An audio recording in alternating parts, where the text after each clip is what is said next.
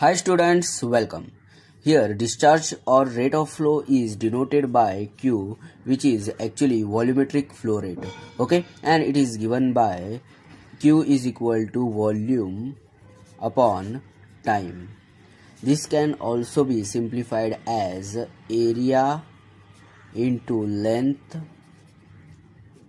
upon time. Okay, so now we can again this can be simplified as Q is equal to area into length upon time, means here we can write down as it velocity is equal to distance upon time, that's why it is here velocity. Okay, so now this Q is equal to AV. This is the equation for discharge or rate of flow.